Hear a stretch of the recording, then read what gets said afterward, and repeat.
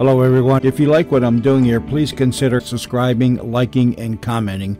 It would really help the channel out quite a bit. Thank you very much.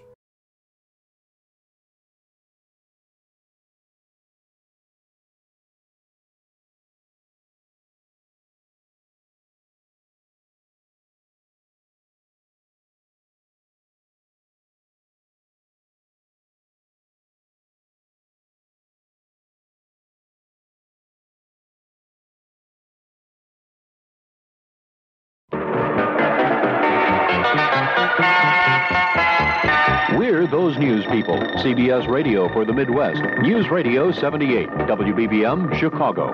WBBM time 10:30, the Mystery Theater in just a minute. The CBS Radio Mystery Theater presents...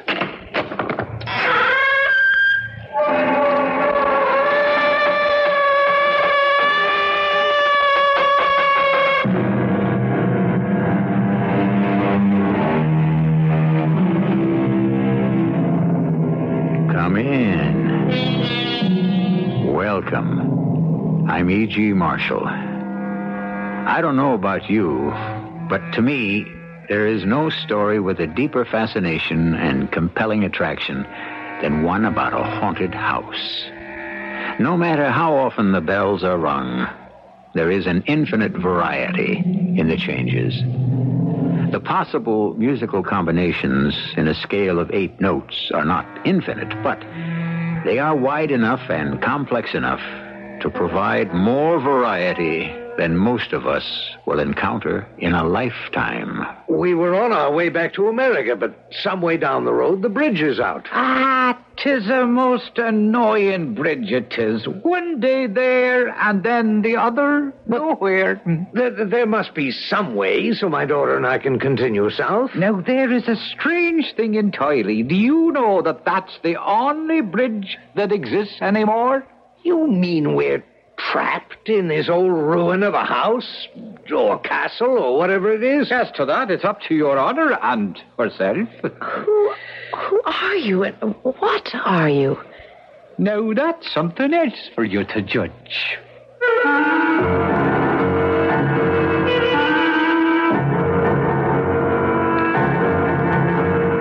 Our mystery drama, A Very Dear Ghost Indeed, was written especially for the Mystery Theater by Ian Martin and stars Russell Horton and Court Benson. It is sponsored in part by Anheuser-Busch Incorporated, Brewers of Budweiser, and Contact, the 12-hour cold capsule. I'll be back shortly with Act One. Buy a Buick Opal anytime, and you get a sensational little car. One that's comfortable, fun to drive, built by Isuzu, and equipped with things like a 4-cylinder overhead cam Hemi engine, a short-throw 4-speed manual transmission, plus reclining bucket seats, tinted glass, and rack and pinion steering. But for those of you who buy one between now and October 31st, there's a special offer that goes with it. Buick will reimburse you for 200 gallons of gasoline. And with 200 gallons of gas in a new Opal, you can do a lot of driving. Of course, your mileage may vary, but at the estimated EPA city mileage alone of 23 miles per gallon, that's 4,600 miles. And on the highway, Opal's EPA estimate is 36 miles per gallon. Not bad, hmm? The Buick Opal gas offer. See your Buick Opal dealer soon for details and make your best deal. You'll get a great little car that gives you what you pay for. And 200 gallons of gas from Buick. In California, EPA estimates are lower. During fall and winter, lights-out time for the sun gets earlier and earlier. And that means lights-on time is earlier for you. So True Value hardware stores offer bright ideas on fall and winter lighting from General Electric. For example, the GE Watt Miser 35-watt cool white fluorescent lamp is just $1.83. It's designed to reduce your electric bill. At a 3-cent per hour rate, the Watt Miser saves you about $4.20 a year. True Value hardware stores also offer GE Grow and Show plant lights. They can supplement the shorter periods of natural light your plants get at this time of year. Prices start at just $2.40. Or get GE Soft White Plus bulbs with the exclusive power coil filament that's stronger than regular filaments. They last twice as long as standard soft white, so you don't have to replace them as often. Get these and other bright ideas from General Electric at participating True Value hardware stores. This is WBBM Chicago, News Radio 78. Now back to tonight's edition of the CBS Radio Mystery Theater titled A Very Dear Ghost Indeed.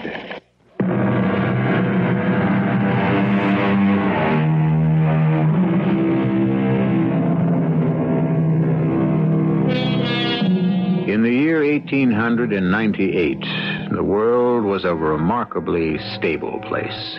In the fall of that year, Mr. William Donovan and his daughter Constance lived through an experience which was to mark the rest of their lives. An experience sheerly accidental and coincidental. Or was it? Well, it's Mr. Donovan's story, not mine, so let him tell it. In the autumn of that last year of the 19th century, business had brought me to Europe and the British Isles.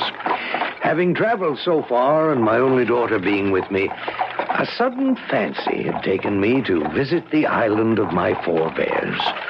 So it was that Constance and I, having hired a small chaise in preference to taking the public stagecoach, first saw Carrick-Moran from high in the mountains, on the way from Limerick to Cork. Oh, look, Papa, that lovely big old house sprawled in the clearing in the forest, halfway there down the mountain. Isn't it magnificent? With all its turrets and battlements and buttresses. Well, it may have been once, Constance, my dear. What's the matter, dear? Oh, nothing, Papa. I'm sorry. It just went out of sight. Good heavens, daughter, don't startle me like that. What? What went out of sight? The castle. Suddenly there was a sort of patch of mist came drifting, and the whole building seemed to dissolve and disappear into the trees. What a romantic you are, my dear. Don't you suppose it could be haunted or some fairy castle like King Arthur's? Well, we're a long way from Camelot. Ah, but we're in the Emerald Isle, the home of bogies and banshees and leprechauns and all kinds of strange magical things. Well, thank heavens we haven't run into any of them so far. Oh, well, there's the little village. You can see it again. Isn't it quaint? What happened to your magic castle? Well, we must be down about level with it. I do wish we'd be able to see it up close, and then we... What is it, Papa? Oh, confound it. Look, that sign. God save you, travelers all. Don't try to cross the bridge. 'Tis dangerous for both man and beast. Oh, damnation. If we can't get across the gorge here, well, let's take this road, turning off to the right. Castle Carrick-Moran, it says. So it really exists. What do you mean? Well, it must be that wonderful old building we saw from higher up in among the trees there. Well, I suppose we haven't much choice. It's the only other road. There must be a bridge of some sort there. Oh, Papa. Suppose there was no place else, and we had to spend the night in that lovely old ruin. Now, don't be ridiculous, Constance. We're on the doorstep of the 20th century. Even in this out-of-the-way place, there are some forms of communication. Well, I'm sure you'll handle it, Papa. Mm-hmm. You're always so resourceful. Oh, but it's all terribly romantic and exciting. I have the strangest feeling we're somehow lost in a whole world of yesterday.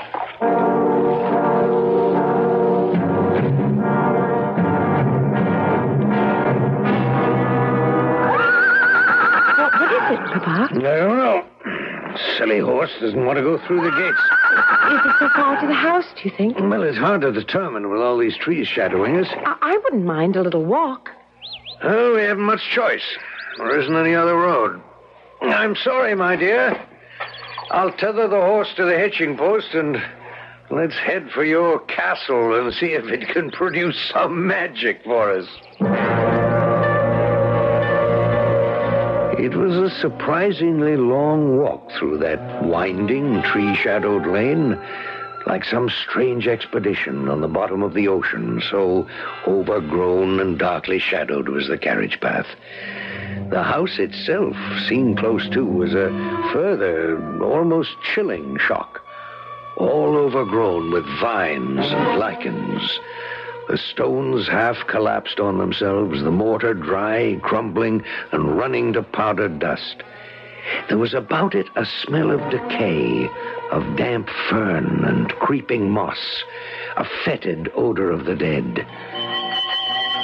The bell pull produced a cracked, rusted sound which brought no answer. We might have abandoned it all, except that suddenly, out of the darkening mountains, came a driving rainstorm with low, grumbling thunder in the not-so-far distance.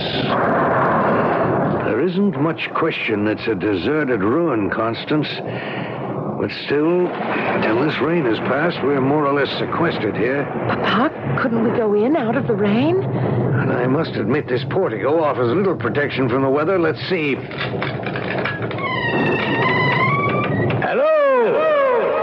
Hello, anyone home? Of course there isn't. Oh, look, Papa. The cobwebs hanging in the hall and the dust on the floor is undisturbed. Yes. Well, I doubt if we'll find much help here for our plight. We better get back to the chairs. Oh, can't we explore it just a little? No, it's far too dangerous. Dangerous? Well, the floors are half rotten, my dear, and I don't know how much I trust any of the ceilings, let alone the cross beams. Oh, is that all? Now, what does that mean? I thought... No, it's silly. I just thought you were worried about all the other things. What other things? Well, the things I can't put into words that I feel sort of swirling around me. Voices from the past, calling, trying to reach me. Voices from the past? Why should they want to speak to you? I don't know. Ooh, it's a creepy sort of feeling. Somehow we're meant to be here. There's something about this place that we ought to know. What on earth is there here that we have business with or ought to know? Well, maybe now it's myself could answer that for you. At the strange, crackled young old voice, we both of us looked up in sudden shock. Halfway up the great curving oaken staircase, in a window niche, darkened by the storm outside, sat a small, hook-shouldered man in a dress of bygone days. He was all in green, save for his square, buckled black shoes, and he wore a truncated, conical hat with a wide brim that shadowed his face. Now, suddenly, using a little walking stick to support himself, he hopped down and came to us, saying... Is there some way now I could be of service? Well, my daughter and myself were on our way to Cork. Some way down the road, the bridge is out. 'Tis a most annoying bridge there, so it is. The one day there, the other nowhere. Yes, but there must be some other somewhere so we can continue south. Do you know that is the only bridge exists anymore? You mean we're trapped? We ought to go back to the main route and back over all those mountains, or we wait till the bridge on the main route is repaired? Well, now, as to that, it's up to your honor and herself. If you was to ask me... Well, let's put it that I'm asking you. Well, then, I would trust the folk hereabout that the bridge would get put back to itself before the posterior of the day, as you might say. And in the meanwhile, what would you suggest? Why, as to that, is up to your honor. With an hour or two to while away, you might be interested in a bit of the history of Carrick Moran. To make a lean purse a little fatter, it could make interesting listening. Could we... forgive me, Papa. Could I see your purse? Sure. Little fear I have of showing what has of smart interest. There it is, then, for all it's worth. A shilling. So it is. All that's there. But if I took it from you, it would make no difference. Another one would take its place. Sure and all, you'd have me with one shoe in my hand is all, and busy remaking it at the same time. What are you two talking about? I think your daughter, if she be so, takes me, perhaps, or a leprechaun. And what are you? Just what I seem, God save you then. A man minding his own business till you stumbled in my privacy. Oh, forgive us. Sure, McCushla, though it came unasked, I'm not one bit ungrateful for the invasion, do you see?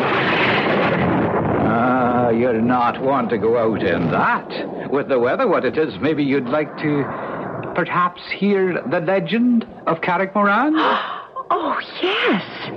You have my daughter completely under your spell, Mr. I don't believe we've exchanged names or cards. There's no need for formalities here. We're all children of the fates. 'Twas all ordained, eh? So, hear my story now. Indulge an older man.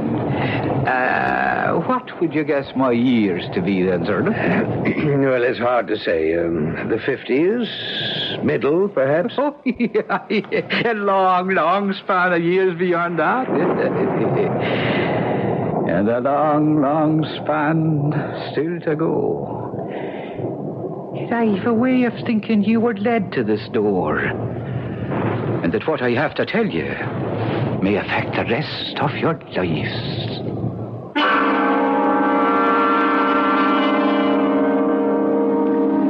William Donovan does not entirely share his daughter's eager expectancy.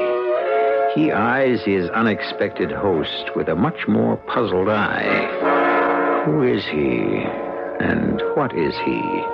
And some uneasy twinge deep within him even suggests to his practical mind that perhaps he has been wrong to deny the supernatural all his life. Maybe at last he has met up with it. I shall return shortly with Act 2.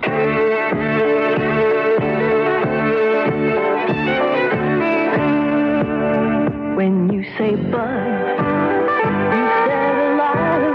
nobody else can say. When you say bud, you've gone as far as you can go to get the very best.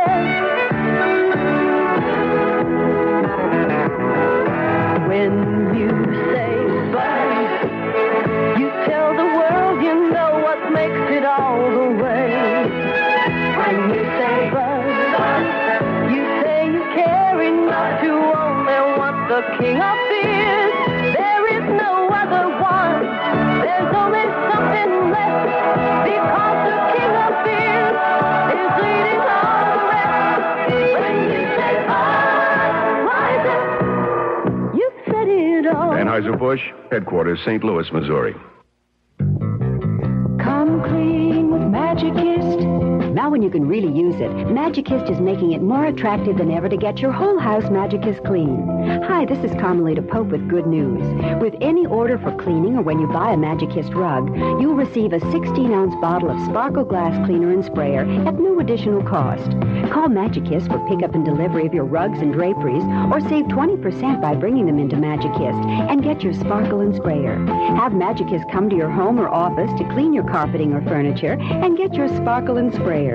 Call Magicist for pickup or delivery or more information. Chicago phones 378-8600. Suburbs see your phone book. Master Charge and Bank Americard welcome. Come clean with Magicist and get your bottle of Sparkle Glass Cleaner and Sprayer at no additional cost. And remember, Magicist sells rugs too. Come clean with Magicist and get your whole house Magicist clean.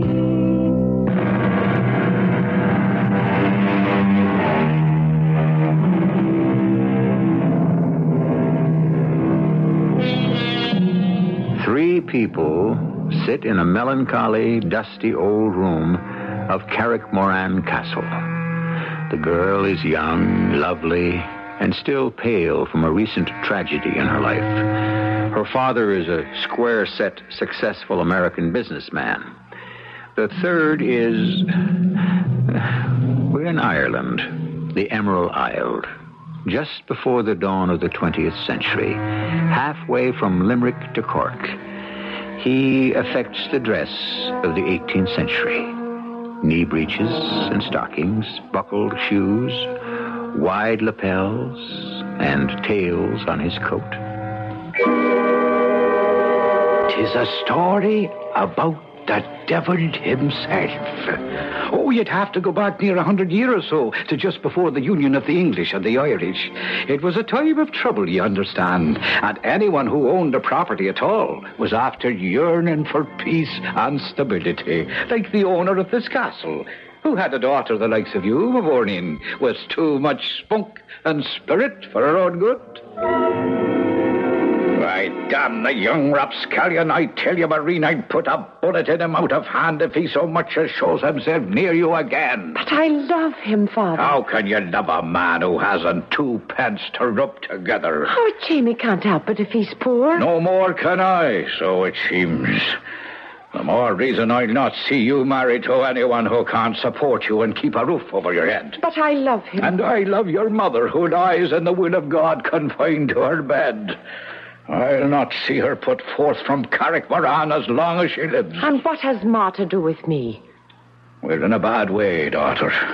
The potatoes failed us. There are no men to work the bogs and bring in peats, and there's no money at all.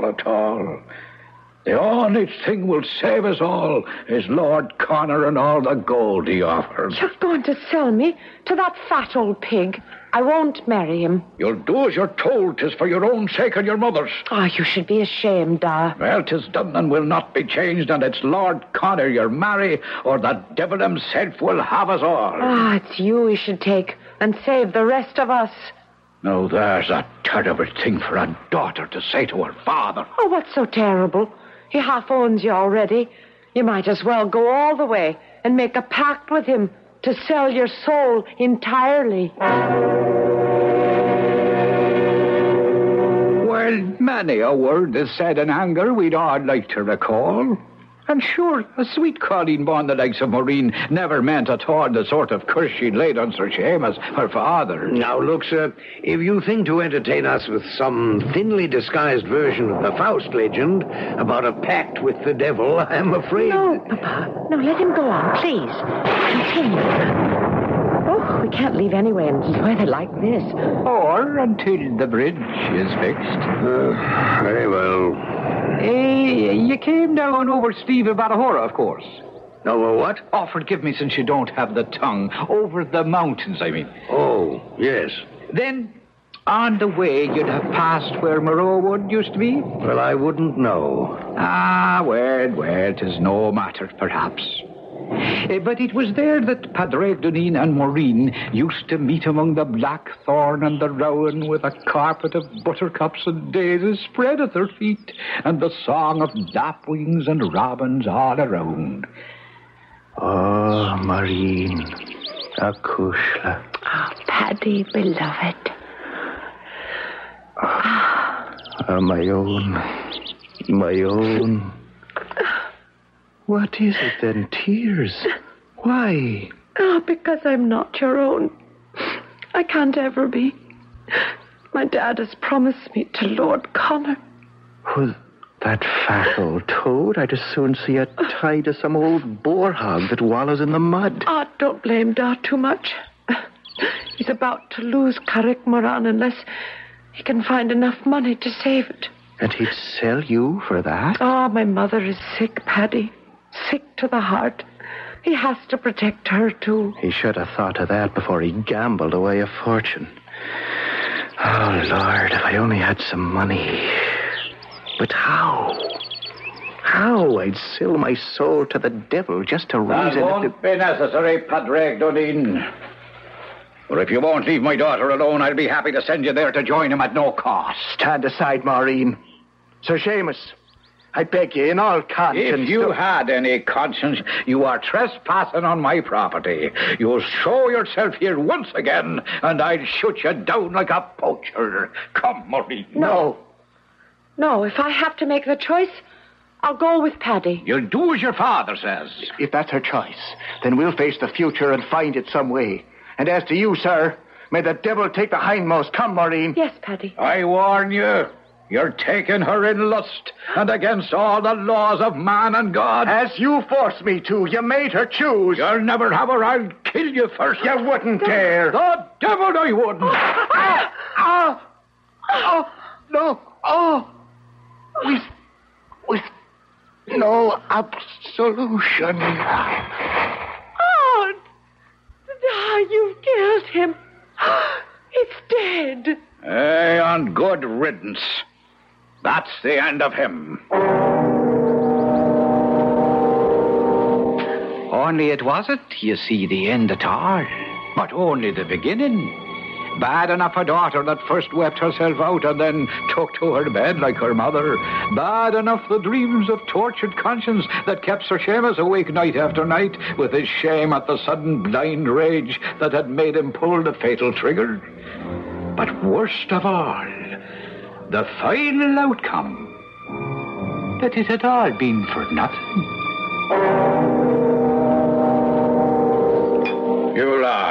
You'll have another round of port, Lord Connor. No, sir. My gout is nagging at me enough already. What I will have, Sir Seamus, tonight, for once, is some converse with your daughter. In a pox on all the back-ends and fillings. I want her, sir, while I'm still capable. Well, now, you must understand that my daughter has been ill-disposed. Towards me? No, not toward you. I meant her health has been such that she is not ready to enter into a marriage contract. Damn my hide, and let the lass speak for herself for once. I'm afraid that is not possible tonight, Lord Connor, but... It's quite possible, Father. I'm here to speak for myself. Maureen, you look pale, girl. Please, Lord Connor. I want to put an end to this farce.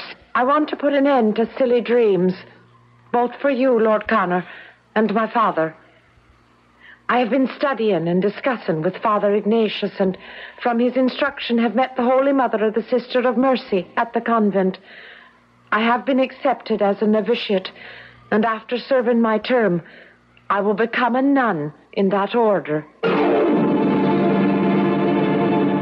But what about your mother, girl? I have arranged with the sisters that she shall be nursed and cared for until she passes away. And what about me? Oh, you are the last person, dear Father, who should demand anything Oh, from me. You don't care about Carrickmoran. You let our home go to ruins, or whatever parvenu wishes to pick it up at a bankrupt sale. The only worldly possession I desired, my Paddy, you took away from me. I renounce everything else gladly and give myself to the service of God. I am not gonna mince words, Seamus Moran. You tricked me, and your daughter traduced me, and by heaven, you shall suffer the consequences. Don't expect me to have any mercy. Unless your debts are paid in full, to the hilt, I shall foreclose. Your Lordship, if you could give me just a little time. Not a minute, not a second, sir. I shall be happy to crush you like an ant under my heel. Oh, Seamus was beset. His world was falling apart around him. He wrapped himself in his riding cloak and going down to the stables picked himself Ben, his favourite hunting horse, and galloped off into the early night. By twilight, he had tethered his horse and found himself in Moraw Woods, wandering on foot, a rope in his hands. Every step he took was as long as 3, and as dark came down and the moon went riding, he was looking for a stout oak tree on whose branches he could suddenly end it all. And then, standing facing him in a dapper glade, was the shape, if not the substance, of Padraig Dunne. A fortunate meeting, Sir Seamus. Oh. Since you're long dead and buried an ill one, I'm afraid, Padraig. What brings you back seeking for me? Why, I would have thought it the other way. That perhaps you came seeking me. Since you can be nothing else but a spectre, sure, you must know that I was not looking for you. Are you so sure? As of anything in my life, which I was about to take. And consign your immortal soul to the devil forever, as you did mine. I had nothing to do with your soul. I only saved my daughter from your mortal self. By putting a bullet in me at the moment, as you yourself said, of lust. by dispatching me from this world without the comfort of extreme-unction, clothed in all my sins, unshriven. The devil only claims his own. As he would if you were to take the rope. I warn you, you would regret it. I don't even wish you, my worst enemy, the eternal torment you wished on me. I had no wish to place such a punishment on you. I regret it, but what can I do? Now, there's an interesting point. Since you yourself are doomed in any case, you could put off the awful moment and at the same time do the Christian act of saving me and letting me go to eternal rest. It would be well worth your while. Oh, what do I care about you? You're only a shadow in my mind. A little more than that. Your conscience. But better still, by a trick of fate, your benefactor. My benefactor? How? Would you like to have a full and never-emptied purse to pay off all your debts? Save Carrick-Moran for the future, perhaps persuade Maureen to leave the convent. I could offer you such a bargain. How? My soul for yours. A pact. I would find peace this moment, and you would not have to reap the whirlwind for as many years as you could manage to escape it. Seamus, what better chance have you ever been offered in your life? In the dusty old parlor room in the decaying castle, William Donovan and his daughter Constance are trapped in the enchanting spell of this ancient story, as I trust you will be also, long enough to wait till I return shortly with Act 3. Give your hand to a friend. Give your heart to your love. But give your coat to contact. Here in my hand is a little capsule. It's tiny, yet it contains enough cold medicine to help relieve cold symptoms caused by every known virus. Every known virus. It's Contact. The same 12-hour Contact you can buy. This year, Contact with its tiny time pills will touch more lives, help more colds than any other cold medicine, tablet or liquid. Think about that next time you're sick, sneezing, dripping, or clogged up. Then let us help you with real medicine, like Contact. We're #1 in the whole world, for good reason. Give your hand to a friend. Give your heart to your love. But give your coat to contact. It works all day, all night. Take home years direct. Is your bank open when you're busy and closed when you're not? Northwest Federal Savings knows that a good place to save is ready for you when you're ready, and ready to offer savers the kind of services you can get with the Northwest Card, a special feature available to savers who maintain a $500 balance. And here's what you get: traveler's checks, gift checks, registered checks, all with no service charge. Need document Xeroxing or lamination? It's free with the Northwest Card. There's a special quick check cashing ID card with your picture. Even special vacations for Northwest Card members.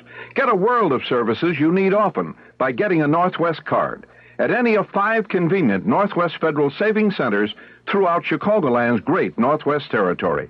Be part of a special group and be a special person at Northwest Federal. Anytime, because Northwest Federal Savings keeps the best hours yours. It's Northwest Federal Savings Time, 63 hours a week. This is WBBM Chicago, News Radio 78, the time 11:04.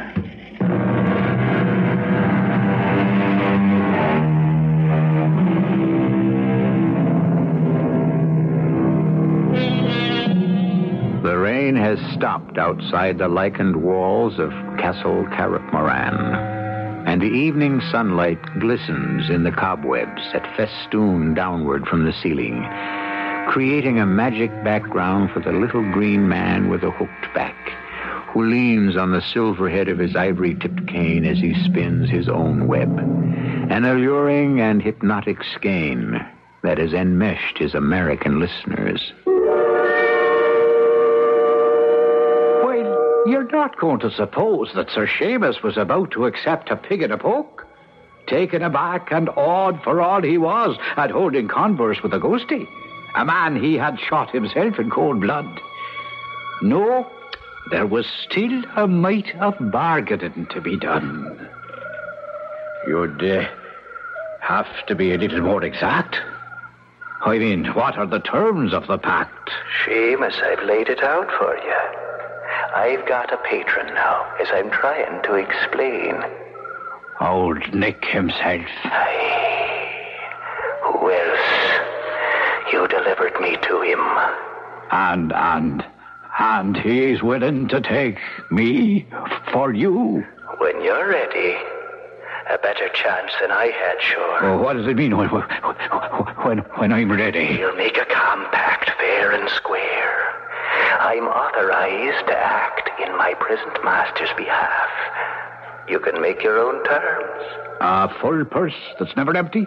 Like the leprechaun who always has a shilling whenever he opens it. I'd want a bag of gold on the same terms. You'd have it. And how long would I have it? How long would you ask for? No, there's the whole trouble, do you see? I'm willing and allowed to make any reasonable bargain. Even to giving you a trial run, as you might say, from now to the 1st of March. Here. What is that? A bag of gold coins. Oh, you know what they say about the devil's gold, that with the morning light it turns into pebbles, chips, and nutshells. It won't happen with this. How can I be sure? I am only a messenger, but I am empowered to say this. Take this money. Use it. It will multiply. Cards, rents, dice, however you use it. But mark this well, Seamus. By the end of next February, it'll vanish. Unless you meet me here again. Or my master. I can say no more. No, wait, Paddy boy, wait. There are still things to be said. But he was gone in a puff of smoke and the sharp smell of glowing cinders and brimstone. Well, Sir Seamus went home to sad news that his wife had passed away. Oh, he would have been hard put to it to manage the funeral, except that his daughter arranged it all through the convent. And never a word he dared to say to her about Padraig and the devil's gold. But once his wife was laid to rest, he went back to his dicing and gaming and carousing. And then, all of a sudden, the last day of February was upon him, and his overseer came to in great distress. I've just ridden over the whole estate, and forgive me for saying it, but it's a disaster. What disaster? Speak up, man, speak up. There's a pestilence on the pigs and cattle.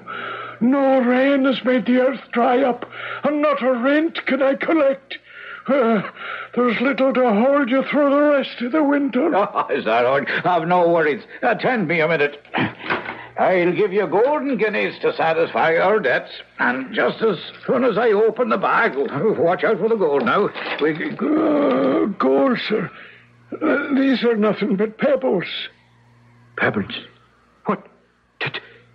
It's the 28th. Today's the last day of February. Oh, it is right. The morrow will be the first day of March, Your Honor. The start of a new month. Oh, the start of a new life. Or the end of an old one. Saddle up Ben for me, Moriarty. I'm going riding. The tax collector will be back at sundown. Will Your Honor be there to talk to him? The last guinea's gone. Carrick Moran would follow it. Unless I turn up some fresh. But when will you be back? The question is not when, but if. And you'll know that within the next 2 hours. Sir Seamus, are you sure you should ride to Moraw Woods this day? Why, what do you know of where and why I'm going? Not a thing. 'Tis only a foot to cross my grave, lad. Oh, wait a minute. Who's that coming up the parkway there? Sweet Mary, bless us. It looks like the little mistress herself with a nun driving the shay. Maureen come from the convent? Today of all days? Hold Ben here while I talk to her alone. Well, Maureen Kushla, what brings you here? Hello, Da. Sister Aloysia had to go marketing, and the Mother Superior gave me permission to visit a little with you on the way back. Oh, well, there, now, it's good to see you. Da. Oh, you look pale, though. Da, I had a vision last night when I was telling my beads. An angel that spoke to me and said you were in trouble. But when I asked if I could help, the vision only shook her head and said that it was a devil's choice at best, and perhaps it was the only chance for remission of your sins. Well, so what did you think you could do about it? Only to offer my prayers and my help and my love. If you'd offered them sooner and kept your love directed where it belonged, your father might not find himself with one foot buried in the wrong grave. Now, just remember, what I do is in part for your sins, as well as for mine.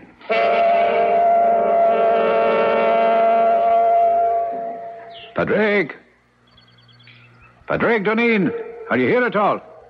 I'm here, Seamus. Safest, do you have to sneak up on a man like that? I was here, only you didn't see me. Padraig, I'm having second thoughts. Oh, now I wouldn't do that. There'd be the devil to pay for both of us then. Seamus, you have nothing to lose, for he'll get you in the end. But I have everything to gain, for I never should have been his slave. In the name of your daughter, take advantage of a pact you couldn't hope for otherwise. What terms? What terms? That the bargain dates for 7 years, until March the 1st of that year. That you shall have all the pleasures and the glory of the world, and unlimited money to enjoy them. And when the lease is out? That is between you and the principal I represent. Oh, sweet Mary, protect me. I'm out of hell.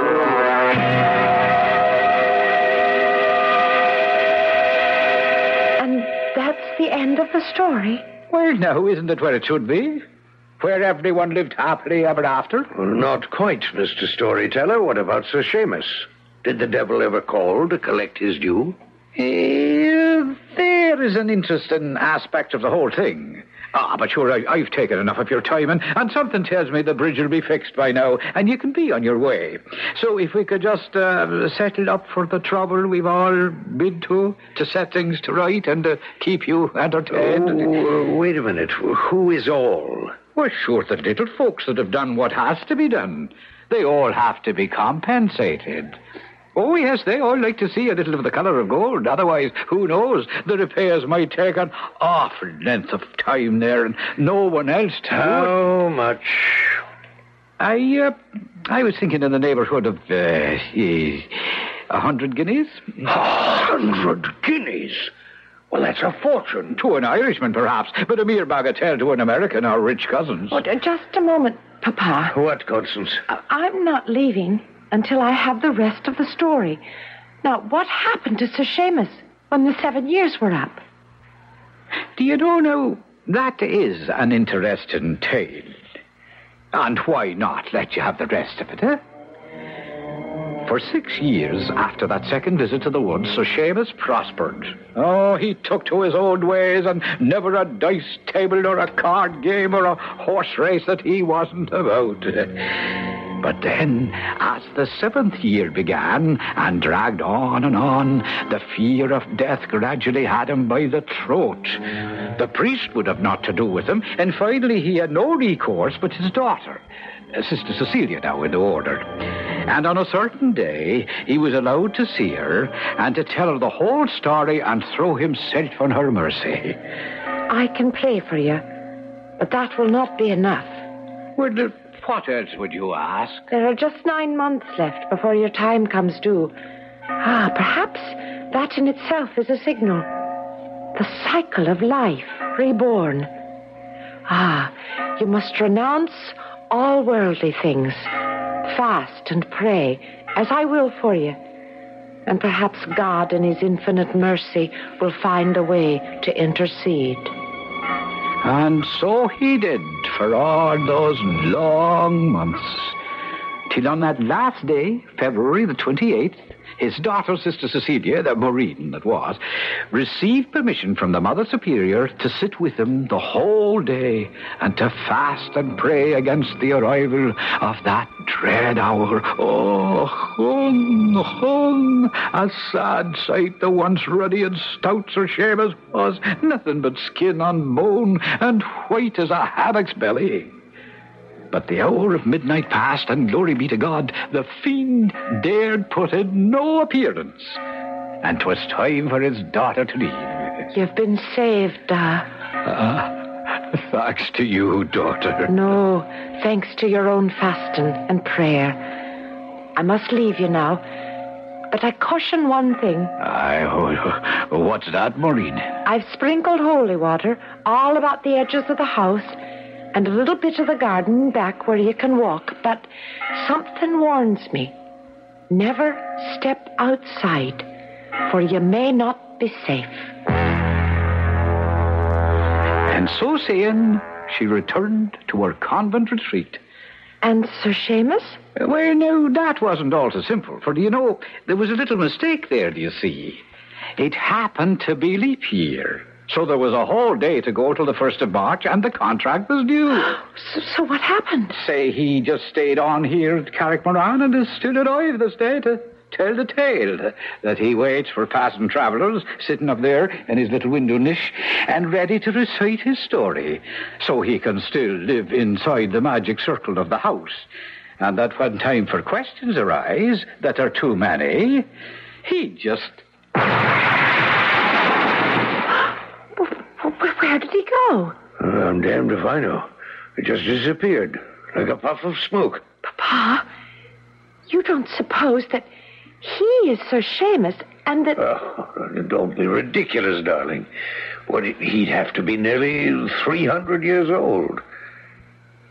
What is it, Papa?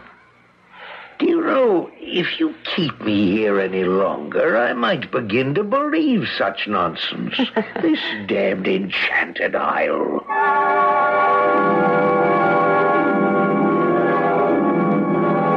So that's the story, landlord. What do you make of it? No more nor less than I do every time I hear it. What do you mean, every time you hear it? Bless you, Miss Donovan, you'll not be the first that's come over the sleeve of Ballahora and found that bridge closed. You mean that little man, whoever he was, is just a common bandit? Extorting money from unwary travelers? Well, now, as to that, I wouldn't know how to answer. I've never seen him myself, nor anyone I know still living in these parts. You mean he doesn't exist? I didn't say that. Well, it cost me 100 guineas. 'Tis better than losing your immortal soul. Well, you'll excuse me. I think I want it in the kitchen. Constance, I think we've been had. Oh, Papa. Oh, we can afford it. And whether or not we spend an afternoon with the dead, it's something we'll both have to talk about for the rest of our lives.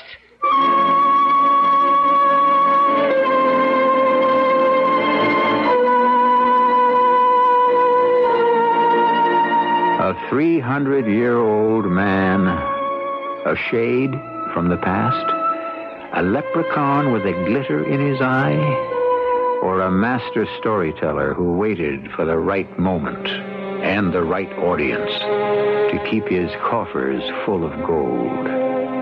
What difference? William Donovan and his daughter will never know. Or for that matter, you and I. I'll be back shortly. Here comes the Pace Citizens Band. Join the Pace Radio Citizens Band. It's the greatest band in the land. It's the greatest band in the land. Cause in that Pace Band. Cause in the Pace Radio Citizens Band. You got the world by the ears. You got the world by the ears. We're the Pace Radio Citizens Band. You can hear this band all over this land. From the truck stop down wanting a hamburger stand, you got the world by the ears. Don't join up with just any Citizens band. Get state-of-the-art CB design from Pace, a pioneer in solid-state CB. When you've got a Pace CB radio, you've got the world by the ears. Radio Citizens band, you got the world by the ears. Buy a 23-channel Pace before December 31st, and you can have it updated to a 40-channel. Ask your dealer. Of all times to get hemorrhoids, why? Pregnancy is a major cause. What helps? Well, since you're expecting, ask your doctor before using any medication. My sister used Preparation H. For many women, Preparation H relieves occasional pain and itch for hours. Sounds good. Preparation H does more. Actually helps shrink swelling of hemorrhoidal tissue caused by inflammation. Even better. Preparation H helps shrink swelling of hemorrhoidal tissues. Use only as directed. He was born into poverty, but his ruthlessness and burning ambition were to lead him into a dazzling world of wealth and passion. He was Cosmas Berlotas, young hero of a bold new novel by Nicholas Gage, The Berlotas Fortune. This sweeping bestseller follows Cosmas from boardrooms to bedrooms as he forges a vast dynasty that stretches from sun-drenched Greek fishing villages to fast-moving capitals around the world. For stunning entertainment, read The Berlotas Fortune, a Bantam book where paperbacks are sold.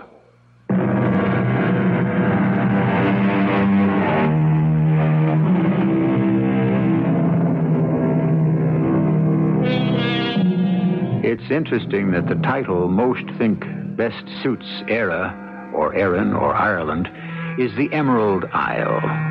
Of course, it refers to the incredible green of the grass that grows there. But the cognomen was first applied in a poem written by a Dr. Drennan in the 18th century.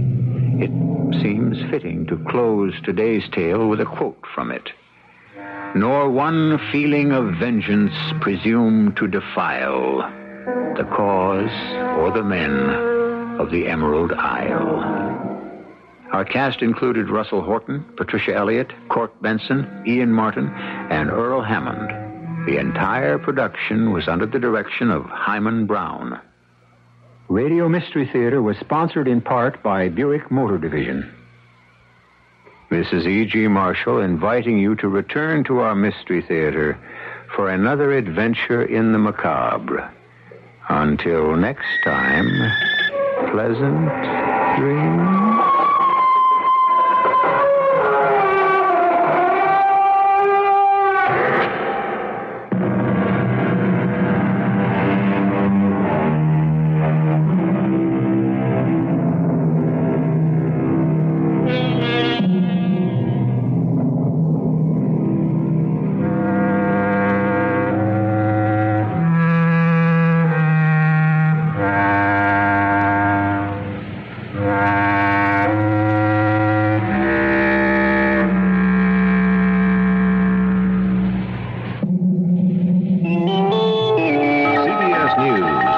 Agree to carry the Carter-Ford debate Thursday night, although they still have misgivings. This is Doug Poling reporting on the CBS radio network. Officials of ABC, CBS, and NBC said they will broadcast the first debate. There was some question whether CBS and NBC would carry it. The networks are unhappy with some of the arrangements, including a prohibition of camera shots of the audience and giving Carter and Ford officials a say-so in the selection of the journalists to ask the questions. Carter took his campaign to the rails Monday. A report from Bill Platt in Pittsburgh. Pennsylvania Democrats staged a rousing rally for Jimmy Carter and Walter Mondale Monday night, gathering a large crowd to greet the presidential candidate as his campaign train arrived after the day-long journey from New York.